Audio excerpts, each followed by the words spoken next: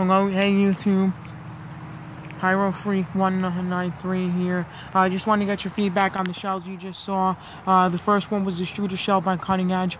Second one was the Black Widow shell by RGS. Just want to know which one you thought was better. Obviously, I think that the Black Widow shell was definitely better, just in terms of a bigger break, but in terms of color and effects, not really nothing to compare there because, you know, still they both had great color and great effects. Just also wanted to give out a shout out to some of my favorite fellow pyrotechnics on YouTube. Reaganzilla, love your videos, man. Love you guys, man. Love that you and your father and Jack light off some pretty cool fireworks. I've been watching your guys' videos for a few years now. Love it. Can't wait for the next ones to come out because they're just awesome. Also want to give a shout out to Goonies. Love your videos, man. Cody B Pyrotechnics, awesome.